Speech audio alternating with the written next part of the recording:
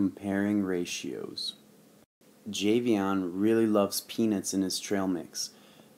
Nut Lover trail mix promises 1 ounce of peanuts in its 8-ounce bag. So we can make a ratio out of that. 1 ounce of peanuts to a total of 8 ounces in the bag. So that is the Nut Lover trail mix. Costco sells Mega Mix with 5 ounces of peanuts in its Mega 64-ounce bag. We can make a ratio out of that. 5 ounces of peanuts in a 64-ounce bag. Which one should he buy to get the most peanut taste?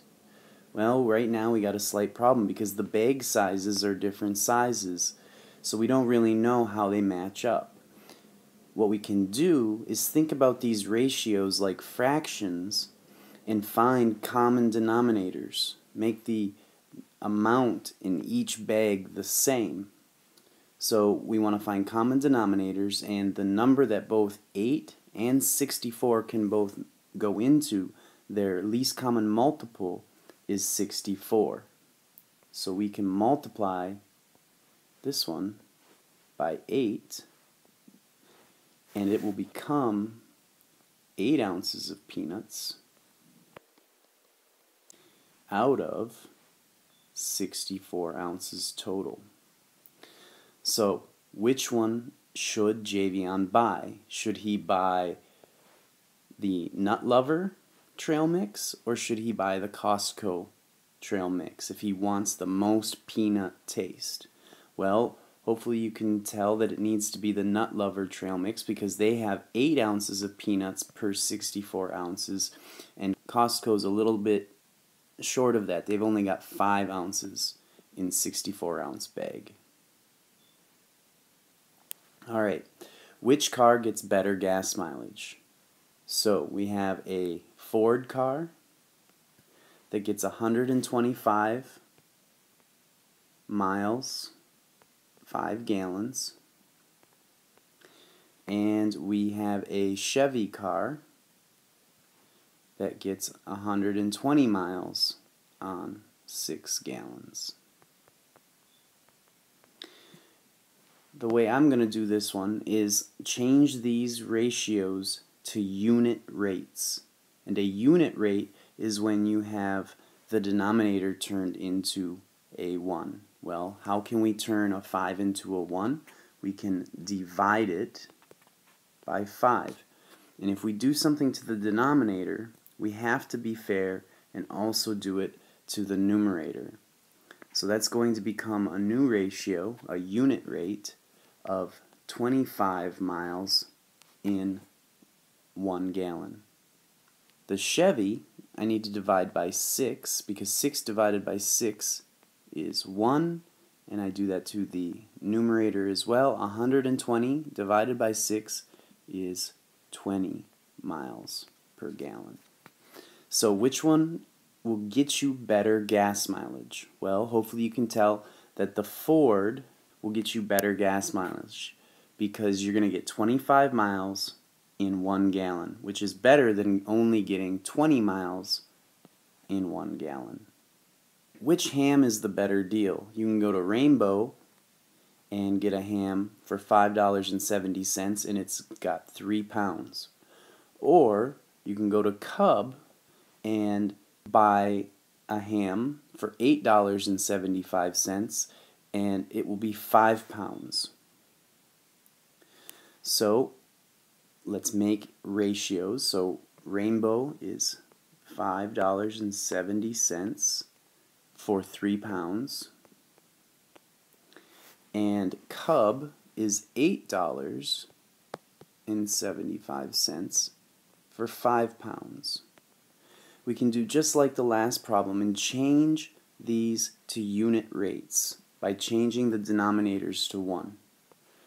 So how do I change a 3 into a 1? I divide by 3, and to be fair I need to do that to the numerator as well. I'm going to use my calculator real quick, and we find that this is going to be $1.90. Cub, we need to divide by 5. And when I use my calculator, I see that it needs to be $1.75 per pound. So which one's the better deal? Hopefully you can tell that Cub, you're only paying $1.75 per pound, so that is the better deal. There's another way to compare ratios. We can use graphing. So if you've got a lot of data in a table, you could graph them and see which one's the better deal. So let's first figure out the remainder of these table values. So for Valley Fair, for 4 people, it's $60. Well, 4 times 2 is 8, so we're going to multiply 60 times 2, and that means it's going to be $120 to go to Valley Fair for 8 people. 4 times 3 is 12, so I'm going to do 60 times 3 is 180 for 12 people, and 4 times 4 is 16, so 4 times 60 is $240 for 16 people. If you go to zero gravity, it costs for 5 people $95, and for 10, 5 times 2 is 10, so we're going to multiply 95 times 2. 95 times 2 is going to be 190. 5 times 3 is 15. 95 times 3 is going to be 285. And the last one, 5 times 4 is 20.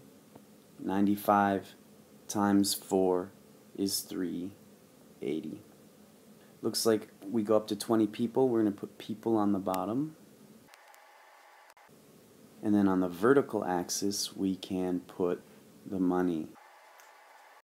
Alright, so let's graph Valley Fair.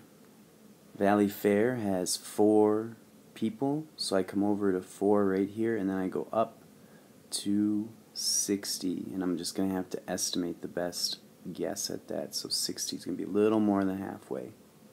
So there's my point. 8 people is right here. Go up to 120, which is going to be about right there. 12 people, come up to 12 right here, and go up to 180, which should be just a little less than 200.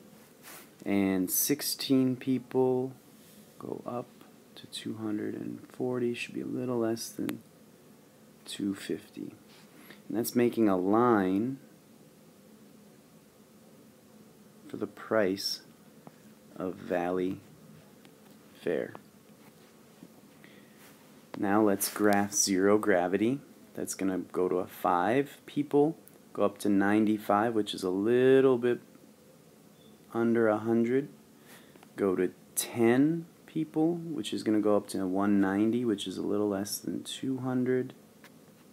15 people, go to 285. And 20 people is $380. And so this black line is the price for zero gravity. So now, looking at this, which family trip is the better deal? One might be more fun than the other, but which one's going to be cheaper? Hopefully you can tell that the prices for zero gravity are higher in the picture than the ones for Valley Fair. So you should be able to tell that zero gravity is going to be more expensive because its line is higher on the price. So Valley Fair is cheaper. You can also use a graph to compare ratios.